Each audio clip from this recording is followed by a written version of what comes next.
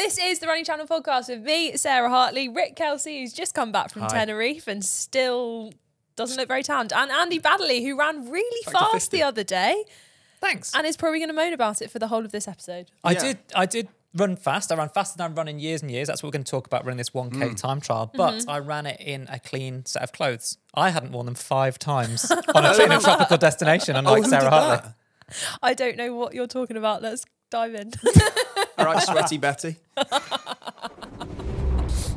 Sorry. Oh dear. So for context, basically, Rick was talking about how he doesn't wash his clothes a lot, and I said to the guys, running clothes. Guess how many times I managed to wear a sports bra whilst I was out in Jamaica. 1, 2, 3. I think 4. I did 5 activities, but it was across 4 days. So like every morning it had dried out, and I was like, I really like the colour of this. Let's go again. I mean, I love the way she just dropped in Jamaica there, by the way. Just casual trip out to Jamaica. I was on holiday and I just saw a picture of you because I don't tend to, do too much social media on holiday. But the one thing I did see is you on a beach with Usain Bolt. What on earth? Yeah.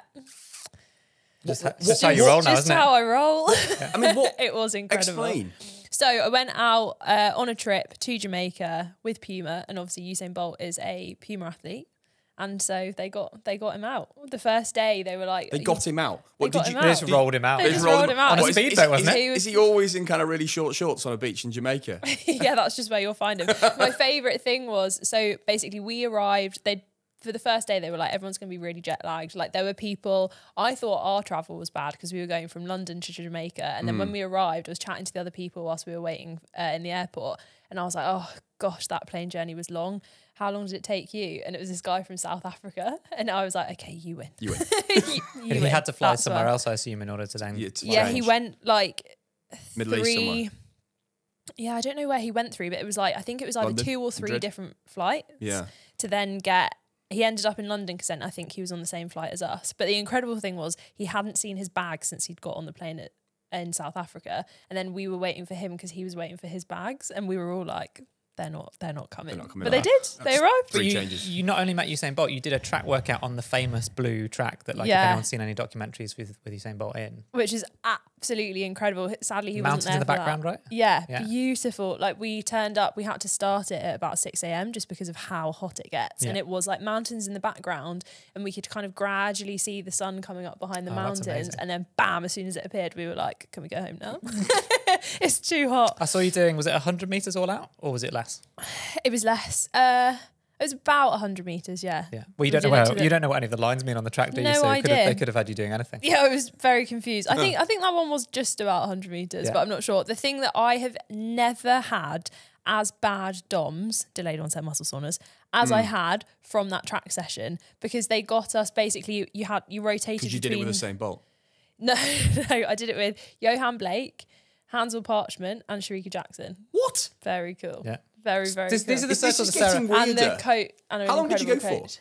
We were there for 3 full days. God, that's jam-packed. Yeah, it was just so jam-packed. But they got us doing, it was this one exercise where you're kneeling with your like feet flat on the floor. So kneeling like you're making a right angle. And then you had to jump up from kneeling to standing on your feet. Oh, gosh. And it was... I don't think I could do that. No, I couldn't. The coach had to hold my hands Nice. just so that I could get up. But that killed off my quads. So try it at home, but with someone to help you do it. I mean, you've been in Jamaica. Rick's been in Tenerife. I've been in Bedfordshire. Nice. Lovely. You're How going was away that? though. You are going away next week, so you will get your holiday.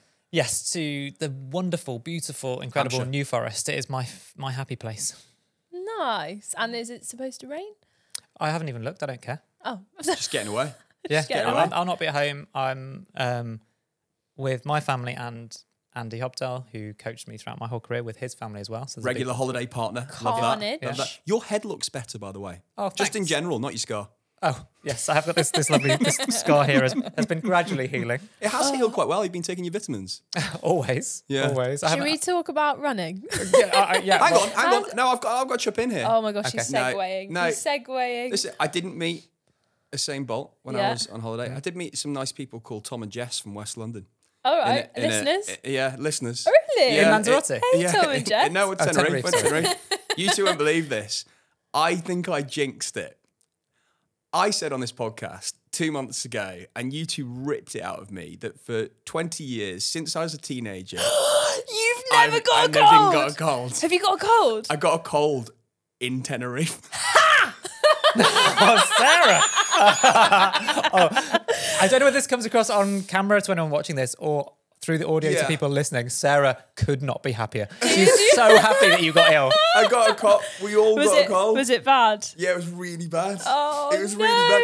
So mate, is this the people that you met? Is that their fault? I don't know if Tom and Jess gave it to. No, I don't think so. What were you doing with Tom and Jess? Well, the hotel I stayed in, it had a nudist. Had a nudist balcony for adults, so you could drop your kids off and go to a nudist. So were you there the whole time? Not with Tom and Jess. No, but we met That's them. a weird Running Channel podcast episode, isn't it? Is like you in some kind of nudist environment. I mean, it's weird enough that you want to do an episode from your hot tub. Sorry, we're not doing an episode. We're not doing this. I was just saying the hotel had that. Right. I thought Andy, if you want to go there, that's fine. But I didn't bring dark enough sunglasses to go. Wow. Do you want to know the best thing about that? Since the episode where you said you haven't had a cold for 18 years, I haven't had a cold, which through British winter, I feel like is a 2 win. months. For 2 months, you've not had a cold. You don't understand because you haven't had a much it cold in annoyed- 18 it was years. awful. For most people, it's like a once a month thing that you get Once a a little month? Come on. sniffle. Yes. I think all of my children have got a cold at the moment. Yeah. All right, well, It's anyway. that's like I'm there's a going through. reason It's they bad. call it the common cold. Okay, I think mine developed into the flu. It was that bad. That's why Rick doesn't get it. You are the epitome. It's too common for him. He rises above the common cold. Yeah, that's it. He considers himself royalty and has absolutely no intention of ever lowering himself to have the common cold. That's why right now he's like, no, it's the flu. Yeah, it's the flu. I'm pretty sure it was the flu. So obviously the Canary Islands is famous for amazing running. You know, you got Mount Teide in Tenerife. James just ran around the big hill in Lanzarote or Gran Canaria somewhere. Gran Canaria, he was. The big hill. If you have... They're volcanic islands, right? Yeah, volcanic. Yeah, exactly. I didn't do any running. Not at all. Not at all. I had the flu. I didn't do any running. I did So I didn't do any look at your Strava and thought it was looking a little bit barren. Yeah. Bit like the islands. Whereas my Strava has Unlike been his wine fridge. well, his wine fridge is probably barren because he can't top it up quick enough. I didn't drink the first 2 days on holiday Because you you get- were because I ill. was ill. Yeah. Oh. Yeah. Wait, how long were you away in total? 7 days. Oh, And then we were right. So kind you of still desperate had to get back in the end. 4 days of family fun. You were Yeah. desperate to get back in case we replaced you on the podcast. That's your biggest fear in life. Well, we're here today, aren't we? So you hardly ran at all. I have been building up my running since this 1K time trial. I feel like one of us needs to do the expert segue here, and I'm doing my best. Very good. I was very sore. You said about speed work, Sarah, from the Usain Bolt track workout or the Jamaican athlete track workout. Yeah. I said to you guys, and you couldn't quite believe it, I was probably more tired after doing this 1K all-out time trial than I was after my marathon. You know why? I think that is because, so the video is now out. If you want to go over to the Running Channel YouTube channel, it is out. It is called I Ran a 1 kilometre time trial. Not me personally, Andy did. And it is such a good video. And I know why you're tired, because the video itself, you might be thinking, guys, how have you made a video out of Andy running for less than 3 minutes? Well, he didn't half go on about how nervous he was before. And that was enough to make it a full 10 minutes. Yeah. And I think that would have used up a lot of energy. I did the emotional energy of it, going back into that environment. So since then I've been just recovery running basically, and not done any workouts, but now I'm getting back into the swing of things, going to the New Forest where it's where I had 2 Olympic kind of training camps with my training group. So I'm really excited to do some running there. Nice. What's quite cool as well is Andy's son, oldest son, Ollie, is now 18. But when I did my Olympic holding camps, he was a really little kid and would come and like hand me water bottles and stuff after track sessions and things like that. But now he wants to go for runs with me, and he's possibly fitter than I am. So it's gone full circle, which But is hang on, pretty you're cool. pretty fit though, at the moment, because you've obviously just nailed this out in some decent times that aren't as fast as an ice skater. Yes. We did get to the bottom of Sarah's confusion, though. So regular listeners to the podcast will remember that Sarah and everyone was predicting my 1K time. And Sarah was like, well, surely someone's done it in under 2 minutes. And the confusion came because Oh, yeah, you worked out, yeah. the entries for the 1K that I was in, required you to be able to run a certain 800 meter time, and they were under 2 minutes, which I'm not sure I can do, to be fair. So this is why I was nervous. I'd kind of backdoored my way in to this event. This is just how Andy rolls. He just goes in, says, "Do you know who I am?" and then just signs up to race. Absolutely not true. I get volunteered and invited and all of that sort of stuff. But because this was my old racing environment. Going there, it was the top end of club athletics. It was a big podium festival in Leicester around this kind of 1 kilometre lap. And there were 5K races going on all day. And then there was a break in those 5Ks for there to be this 1K time trial in a cycling kind of Tour de France time trial format. So you went off individually. Which I think is more daunting because it was...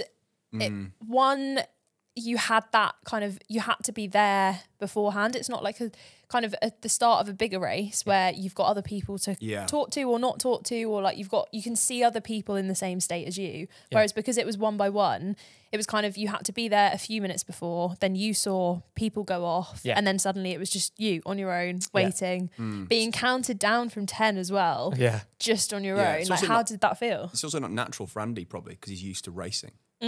With others. Yeah. Had you ever done a kind of race similar to that? No, I'd never done a time trial like that. We would have time trialed in training before, but I'd often have had pacemakers or teammates that I'd been running with, so it's very rare to do a solo time trial. And the one thing that's deserted me since retiring is I prided myself on pace judgment, whereas now, bear in mind I was trying to run as far under 3 minutes as I could for a K. Yeah. Anything faster than about 3:30 per kilometre feels just flat out, really. I mean, that's obviously not quite true, but it's very hard for me to gauge the difference between 3 minutes, 3:10, 3:20 kilometre. So that's what I was worried about. And then I didn't have anyone else to play off. I wasn't like, it's no tactics. It's just go as hard as you can, not overcook it, which sounds crazy. You're only running for 3 minutes. How could you possibly be worried about not finishing? But it's not the kind of not finishing from a marathon. It's like, you know, I might have had to literally wobble my way around with the lactate that just accumulates in your legs. If you go so hard in the first minute, I had wobbly legs after about 45 seconds. Really? Like you could feel the lactate, when you kind of started and went off of the line, how do you gauge between, I'm not going to be able to finish this and I reckon I can hold this for 3 minutes? What's going through your head? Well, the hard thing is, one, I was nervous, but I do need to be nervous, and we talk about this in the video. And that's the point of the video, isn't it? It's to try and give that insight into the whole build-up and me going back into that what environment that was terrifying for me. I feel like I'm now a bit more au fait with the mass participation world through the marathon and so on, but going back to that top end and also throughout the few hours in the lead up, just constantly bumping into people, some of whom listen to the Running Channel podcast. So, and some of them had kids with them who'd just done junior races earlier in the day, and then they were asking for advice and stuff. And that was amazing. But then also I was seeing other people that from that world I knew in a former life. You were billed rather highly, weren't you? I was billed as one of the favourites, which couldn't have been the biggest oversell of my entire career. I like it. Oversell, underdeliver. Hang on. But then even the commentators, so the start line commentators were two guys, Jake Whiteman's dad, Jeff Whiteman, who I've known throughout my career and has always been involved in coaching and so on. And then James Thee, who I actually used to race against. We ran the Commonwealth Games together and stuff. So they knew me really well. Hannah England, also one of my teammates on World Championships and Olympic teams. She was in the commentary box for the live stream. And so these are all people that I know, but I knew from when I felt like I belonged in that space. And so her going back to it was so good. She was actually laying into me. So good. She was like, this guy somehow race walked his way to a 3:49 mile. It was just like the little things at the start. Yeah. Wasn't there was also some reference to like hovering as well? Oh, she's dead nice. She's dead funny, club. Hannah. Actually, I remember meeting her at the running show. Yeah, you probably panicked that she was Hannah from Australia. Oh yeah, another Hannah. Where are you from? Where are you from? Where are you from? Where are you from? Where are you from? Where are you from? Just give me your accent. Yeah, fine. But to your actual question, because of that whole build-up, I'm so nervous, but then when I get on the start line, I'm like, the calm kind of descends because you can't do anything. I'm often nervous about, are there little things that I need to be doing in my preparation, whether that's mentally or physically. But once you're on the start line, all that goes out the window and you've got to trust yourself. Yeah, like you warming up, far more nervous than you like when you were taking your jogging bottoms and like top off. Yeah, because then I was like, right, I'm done that bit now. I've got that out of the way. The waiting's over. Let's go. That's in my zone. That's really interesting, Sarah. Yeah. Because I think we should do an episode on nerves, on race nerves and how to combat them. because you wouldn't have thought Andy, with all his professional experience, hundreds of times on a start line, would still get nervous, even now, a couple of years after retiring, going back to competitive form of racing, that you wouldn't have thought that he would be nervous. What were you nervous about? I was nervous about making a fool of myself in that environment. Because you've been billed so highly. Just because that used to be where I thrived, and like people, I don't think people really cared. It was all in my head. But I think, I was a 3:49 miler. I was one of the fastest guys in the world. I went to the Olympics, and then I go back and I'm very much not any of those things anymore. But I had trained properly for it. I tried to do my best to make sure I wasn't going to do it, and that's probably what I would say about the nerves. Is I run better when I'm nervous. So the Olympics, the British trials, championships. There wasn't a massive difference in how nervous I was. Sometimes I was too nervous, like there's an inverted U theory, so everything gets better to a point, and then you're too nervous, and then it drops off. But also, if I wasn't nervous enough, sometimes, like after a championships, I might try and race again, and I'd be a bit flat because I didn't really care. Then I couldn't raise my performance. So it's trying to find that optimum level of nerves. And the first few hundred meters of this, trying to pace it, I just felt such a huge surge of adrenaline. The sort of thing that you don't want in a marathon. Yeah. You don't want to come to the start line. That you knew was going to run out after a couple of 100 meters. Yeah, but I thought that might carry me through, and it did actually. So I started to feel that real accumulation of lactate and that fatigue after only about a minute. And then I knew at that point I had nearly 2 minutes still to go. And it's just a case about then focusing on all the muscle memory from a previous life, and the ability to kind of maintain that performance at and probably slightly beyond my absolute max, my red line, like trying to just toe the line the right way so I don't end up wobbling my way around, collapsing on the side of the track before I even get to the finish line. That is the difference between a lot of kind of top end athletes and then maybe people like average runners like myself that are trying to get there. Like I think I've been in more racing situations where I perhaps haven't gone as far as I maybe could go because nerves are affecting me the other way. Like I am so paranoid of what you're saying of like getting the wobbly legs or like that happening that actually I'm being too conservative rather than going so hard that I might tip over the other way. Yeah, that was the thing I was most proud of. I don't think I left any time out there. Right. I didn't finish and go, oh, if I just pushed around that bend or this bit a little bit quicker. I was going my absolute max, and I did get it almost right for my current level of fitness. Like I ran faster, way faster than I thought I could run. Are we revealing your final time on here, or are we making people go and watch the video? I think we can reveal it. I mean, it's on the results, I suppose. True, it was 2:39, which is exactly what I guessed in the sweepstake. Not to take well, your glory, the internal sweepstake. You're not eligible for the competition. Mine at 4:10 was a bit out. Yeah, you had no faith in me. I did speak to someone beforehand.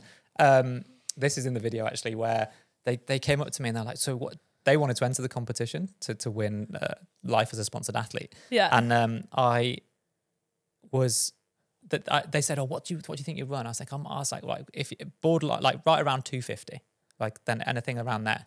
And they just looked at me, shook their head, and they were like, "I'm going 253." Really? I was like, took a look at you, and just thought you weren't. They're like, "This, no way, this guy's doing it." So, but I. Does stuff like that though? I feel like you're the type of person where stuff like that makes you go like, "I'll show you." 100%. I feel like that's were you in your East End beanie hat when you spoke to this guy? No, I wasn't. I was. The one that keeps the ears out, head to toe. Completely doesn't do anything. My teeny weeny beanie. But he hasn't got any hairs on the head of his head. Oh yeah, but you're supposed to keep your ears warm, aren't you? Well, sometimes that's too much heat. So he's only got teeny weeny ears. I like my teeny weeny beanie. I like trying to pretend to be younger than I am and in touch with the youth culture in London, which I'm none of those things, but it makes me feel young at heart. So that was my 1K, and it was brilliant and terrifying, and it has inspired me. I was surrounded by all these people running quite fast 5Ks. I was like, what could I do next? And so that is a challenge to the Running Channel community, which is email into podcast@therunningchannel.com with what I should do next. I think if I had full reign over my life and destiny, which it seems I don't have anymore, nope. then it would be a 5K. Which is weird considering he's the CEO. Yeah, I know. Yeah, I'm at the whims of everybody else. So yeah, I'd like to run a fast 5K, and I have it in my mind what I could do. You've got it in your mind. Yeah, I want to be ambitious with everything that I choose. Well, obviously you held the the world record for 13 years, was it? 11 years of the park Sorry, run. I went under last time and I've gone over this time. Yeah, that's I said 8 last time. And what was that? 11. That was 13:48. 13:48, yeah. So I'm not So going to we're get near not that. getting near that one. No. I haven't gone under 16 minutes in years and years. Is that a? Oh, okay. But I'd like to this year. I'd like to go well under that. Really? So Yeah. I think, and that's the thing. If I decide to do my next challenge, I want to do it properly. So I've got a target for the marathon that I want to do at the end of the year. Yeah. Maybe a half in the middle, and then a 5K is what I'd like to do next. Do we know what marathon God, you're look, doing? Andy the runner is so. Can we just It is- like it is flash weird. back It's like, to this this? is back. He's yeah, back. like this time last year, there wasn't this drive, there wasn't this No, confidence, he there was wasn't this dreading the marathon. We had to excitement. persuade him to do Welcome Valencia. back, Yeah. Andy Baddeley the runner. I know. I What do feel a marathon are bit you like doing, that. by the way? I think it's likely to be Malaga. So we've got some exciting news coming. I love Spain. We're just sitting on it a little bit because we haven't confirmed everything. Pedron But peppers. if anyone's listening and fancies either a half marathon, oh my God, I'm trying to plow on. And he's just talking about food. Good and nights drinks. out as well. I don't think we should take most useful contribution. I love Spain. Yeah. If you're listening from Spain, we love you. Yeah. I feel Literally like great food. Yeah, there we go. Food and wine. Oh, is Wine. what bit you're of at. tapas. So good. Rioja. But White Rioja. I'm hoping that we'll have something exciting to announce soon Well, where I'm going to plow on here. Sorry, Mr. Baddeley. I've missed you two. I have missed you. Oh, What's he talking about I again? haven't. I Don't was know. just trying to- I think he was talking about Yeah. Spain. Come on. We might have something exciting for you at the end of the year to do with Spain and Andy running a marathon. Look, stay tuned. There you It's go. more than that. I would like people to come with us. Come All and right. run. There's a half marathon and marathon at the Malaga Marathon Weekend in Spain in December.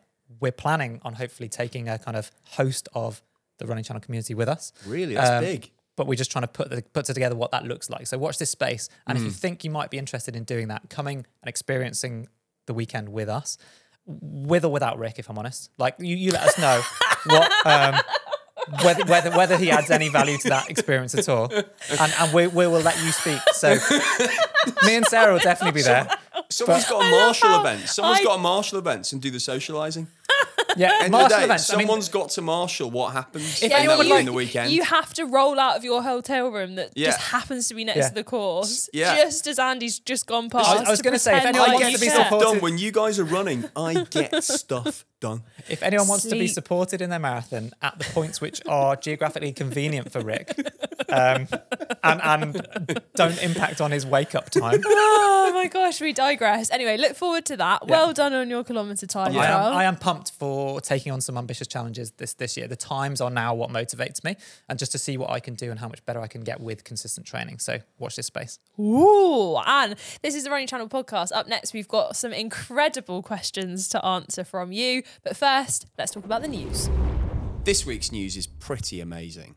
It is absolutely phenomenal, and that's talking about the Barkley marathons. Now, there are a lot of finishers this year at Barkley. Which is really unusual because there's only been now, 20? Is it 20 finishers ever? Yeah, I think so, something like that. And there were 3 first-time finishers this year. Yeah. So I think, from memory, I think we talked about the Barkley marathons last year on the podcast, but that was a whole year ago. So if you're not sure what they are, essentially it is one of the toughest races on the planet and also one of the most bonkers races on the planet. So Yeah, it there's makes no no sense. official start time. You start within, I think, a 24-hour period or a 12-hour Yeah. period, and you just have to wait for a cigarette to be lit. I think it is. Yeah, I think there's a warning before that, isn't there? Yeah. Is that there's Oh yeah, there's like a little warning, but you just have to be ready to go, which is already going to mess up your sleep. And then when Lazarus Lake, who devised it, when he lights his cigarette, then the race is off. Yeah, and you incredible. go off in loops, and essentially you have to, it's all navigation based and it's map and compass. You're not allowed GPS running watches, and there's no kind of official Map and course route. compass? Yeah, like no one knows what this route actually is. So you go off and you do loops, and you have to collect pages from a book which prove you've gone to all of the points Right. on the course. So you can't go the wrong way, basically. Yeah, and it's But your movement could change. So it's 100 kilometres. Is it 100 kilometres or 100 miles? 100 miles. It's 100 Well, miles. they reckon it's more. It's But it's five. more because you go off They say course. each lap is each loop is about 20 miles, Right. and it's different course every year. And just to make it that little bit harder, if there is more than one, this is how like little people complete it. If there is more than one person going out on loop 5, so that you can't do it together, you get sent out in opposite directions. So I think this year, oh my gosh, multiple people started. 7 people, I think, started the final loop, which is unheard of. Yeah. But then also Damien Hall, who was absolutely gutted for him. He didn't complete loop 5, but he realised that he wasn't going to make it back in time. So instead, he just kind of recce'd the end of it, which just shows like how brutal this course is. The fact that So he recce'd it. So is it the future? same in future years then? I don't know. I'm not sure, but that's kind of what he said. He said he was just like... He recce'd the area So maybe that it might does be. Yeah. I mean, it's definitely always in the same area, isn't it? There's definitely, there's also... Tennessee. Yeah. And it started because there was a story about someone escaping from a prison in that area, and over the course of 60 hours, which is the cutoff time for the Barkley marathons, that person had only managed to actually cover about 5 miles or 10 miles as the crow flies because it was so difficult to navigate. Oh, I see. So that's the terrain was so difficult to cross. cross. That's where it came from. And they have loads of crazy stuff. Like if you get only 35 people get accepted every year to do it, you get a letter of condolence, which is your acceptance letter saying that you're going to be running. So good. And then if you manage to complete 3 of the 5 laps, which is pretty incredible in itself, that's called a fun run. Oh my God. But which I think Jasmin Paris completed in 2022. Yeah. So Jasmin Paris, this was her 3rd attempt at this race. Yeah. And she's done it. And she is the first woman ever to complete the Barkley marathons. And it is just...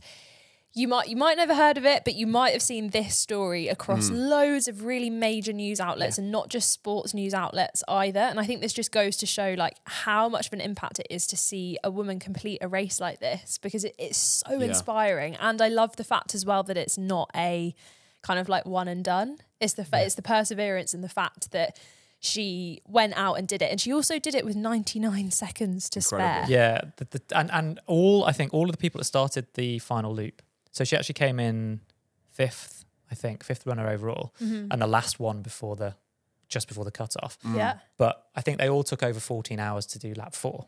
Yeah. And then I think they only had less than that, 13 and a half hours-ish to do the final lap.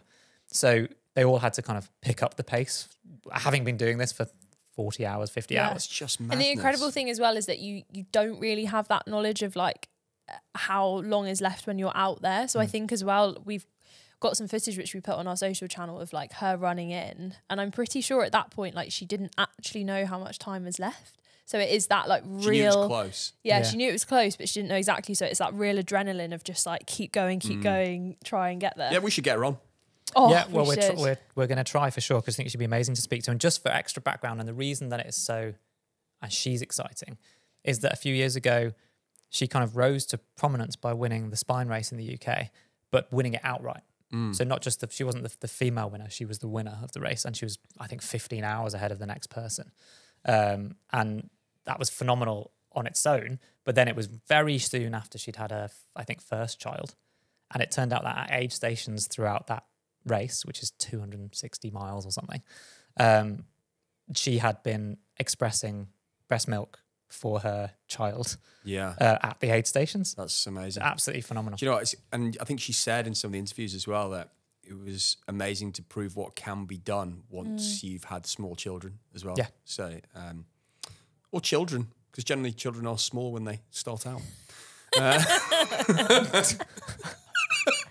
after that that's the insight from Rick. From Rick, There's someone who has a couple. it's time for your questions. I feel like we get a lot of questions from Australia. Is that just me? No, we do. We do? Well, we get them all over the world. A lot from International. Australia. I think if we were going to go on tour internationally, we should go to Australia. Oh, I think so. Okay. Although I want to be on a separate flight, or at least a separate seat from Rick. Why? Well, you can't face 20 hours on a flight with Rick. Can you imagine? Absolutely not. Well, he'll have his eye mask on, and he'll have already ploughed through 5 bottles of Gavi.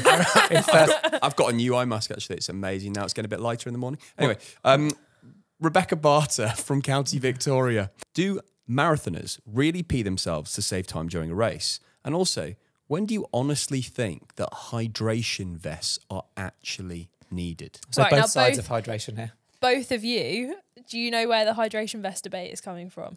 No. No. TikTok. Oh, that's why we don't know. Right. So there is a huge debate on TikTok at the moment. It might be elsewhere. I don't know. I'm not fully up to date. Of people going out for maybe like 5K, 10K runs wearing a hydration vest. Okay. It's becoming a big thing. And there's a whole debate of people who are from like doing longer distance being like, you don't need a hydration vest for a 5K run. However, as a lot of people have combated it with, if you need to carry stuff, wear it whenever you like. Oh, I see. So Yeah, you're not using it to hydrate. You're using it to carry your keys. Yeah. Because you haven't got a pair Or, of for shorts example, that I saw have Philly pockets. Bowden went to go pick up some alcohol-free beers and took a hydration vest on a 10K to load up the back of her vest. You can't run back with beers. I That'd don't be know. so heavy. I don't know how successful But that was. I mean, I'm about to say something then contradict myself. I was going to say like you do what you want. Yeah. Like, but unless it's But there's guidance. Unless There's it's- guidance because do what you want is never useful guidance. No, but Like if it's from cut- us to if Well, say no, as in you should never do what you no, want. exactly.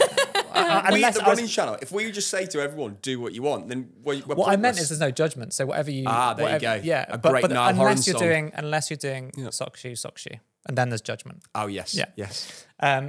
So the I'm still hammering on about this. Really sound advice. Yeah. Coming from Andy. No, I don't. If you're talking about it from the purest sense of like, do you need to hydrate on certain distances? Then I'd say on a 5K and a 10K, then no, you don't need a hydration vest for the pure purposes of hydration. It's not. Yeah. No, Not But required. then I would argue that is like a 5K or a 10K in the UK.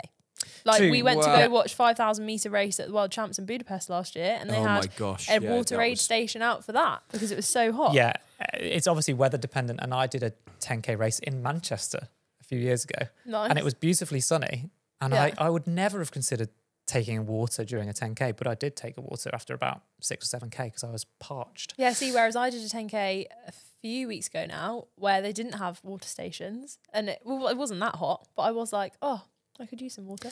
I would say though, if you are doing a shorter distance and you are going to carry a hydration vest, then I would minimize the weight that you're carrying. Yeah. But don't take too much. You don't take like 2 liters of water with you for a 10K.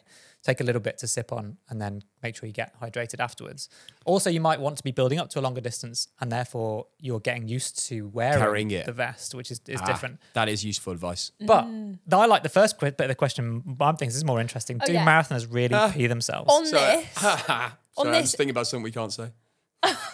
so on this one, no, because you can't. It's too Yeah, hard. I've tried. Yeah, I've tried as well. I was worried about this for Valencia, and I was There's thinking, no way I could do it. Sorry, go on. I was thinking that for Valencia Marathon, I didn't want to lose a minute or 2 minutes to go into a Portaloo. Yeah. And on every single run that I did need a wee. And I was like, this is going to ruin my potential time. Yeah. So, So did you try to pee yourself in the race? yeah, no. I tried to pee Oh, right. myself on a run and I couldn't do it. Right. Yeah, no, I was the same. Berlin Marathon needed a wee the whole way round Yeah. to the point where I was like, right, I'm just going to do it. I'm just going to accept it. I'm in dark coloured shorts, so it'll be fine. Yeah. Can do it. Good. Yeah, so I I don't. tell you when you can do it though. People talk about it though. So Have you ever run really, really hard and then you get to the end of like a hard effort and then your body is just suddenly like, no. You've done that, have you? yeah, done that. Just me. Did you God, describe you that two. as clearing yourself out as well? Oh God, Andy, that is just too. I mean, No, that's what she said on the podcast I know, recently. It was haunted awful. me. Oh, I What, don't I think didn't I've ever sleep said that that. night. I didn't sleep that night, even with my new eye mask on. Lovely stuff. But there you go. Yeah, we've got another one though. Great. His name's Jorgen from Belgium. And he says, I started running 2 years ago and love it. And his 7-year-old son has joined him in track and field at a club recently. But he can't shake the idea of racing on the track and doing cross country. So I think he wants to start racing on the track. And he says he's 31 years old and he's not that fast in comparison with the guys who've done it since they were kids. The distance that he wants to try is 1,500 meters or 800 meters. But he kind of wonders if it's too late for him to start out going on the track and taking on that challenge. He's fast though. He says his 5K PB time is 23:38. It is never too late. Like, go out, obviously train, stretch, Yeah. because when I was out in Jamaica, there were a few people who did not stretch and then Oh, really? tried to do a track workout and then were very sore the next day. But no, it's never too late. Do it. Go for it. Yeah, I think you just need to do special training. And like Sarah says, the faster you go, the more important the warm-up and kind of flexibility and stuff's going to be. So make sure you get those dynamic movements in, do some fast strides before you attempt faster workouts. Yeah. But look at specific workouts for 1,500 and 800 meters. So the simple ones are go on the track to get a feel for it in the first place and doing 400 meter one lap efforts with short recovery And if you're training for the 1500 again, you probably need to be doing between 6 and 10 of those. That's the simplest session that you can do for this kind of work. Say that again. So let's call it 8. 8 Rick times 400 meters with 1 minute to 90 seconds recovery. Okay. And whatever pace you can run for, let's say 6 to 8 of those is probably the pace that you could hold for 1500 meters. Oh, okay. Because you're doing over distance, but you've got the recoveries added in there. So that I would say, I'd love to know how Jorgen gets on actually. So let us obviously know. This is like something I'd be passionate about. At 31, it's nothing. I know, it's absolutely nothing. Now, that was great fun. That was great fun. I've Why missed do you sound so I've serious? missed you a lot. No, because it's the time of the day When Rick stops us talking. but when I stop you talking, but also when Sarah asks a favour. So I don't want to ask a favour this week. Oh, really? I want to give you a little update in that you need to keep your eyes peeled on, and you do as well, on our social channels, because I have made it my mission in life to find out whether people are sock, shoe, shoe, or whether they're sock, shoe, sock, shoe. How is this still going on? So far, I have asked some very high-level athletes. I've asked the CEO of Puma, Oh, really? who luckily wasn't a psychopath, according to Andy. One of his team there was. Yeah, one of his team was. He wasn't too happy about What's that. the CEO of Puma like? Really nice. Is Like, it? so nice. And most importantly, sock, shoe, shoe. So he's good. He's good. But I want to know, are you sock, shoe, shoe, or are you sock, shoe? Well, maybe we'll put out a little poll so we can do it. But if not, email in podcast@therunningchannel.com. Are you a psychopath? It's got to be 90% plus. It has to be. Do you think? I agree with Andy. I think the more people who answer, the more likely it is to be 50-50. Okay. Because think about it in like hot countries. Yeah. People are less bothered about having a bare foot. But a big debate that we were talking about when I was asking people out in Jamaica is like, what happens if you have a sock and a shoe on and then you need to run away? Your other foot. Good point. It's a good point. You're just barefoot. I think we should think of some cool polls as well. Maybe we should poll people with what wrist they wear their watch on. That's something I think is interesting. I mean, that's just left. Anyway, Well, there we go. There we go. it's time already to started. Anyway, it's time to go. I'll see you all next week when we're going to talk about hills. Ooh, see you then.